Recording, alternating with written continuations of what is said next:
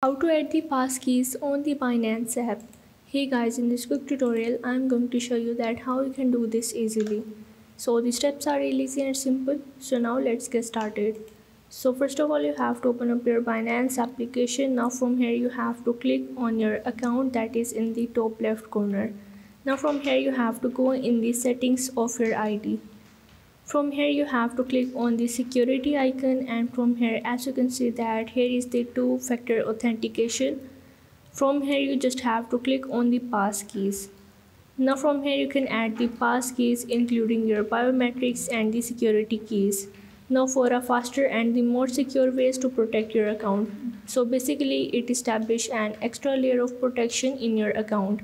So you just have to click on this add the passkey, and from here you have to add the authenticator app, and after that you just have to submit it and you are able to add the passkeys in your Binance app. So if this video helped you out, make sure to like and subscribe the channel, and see you in the next video.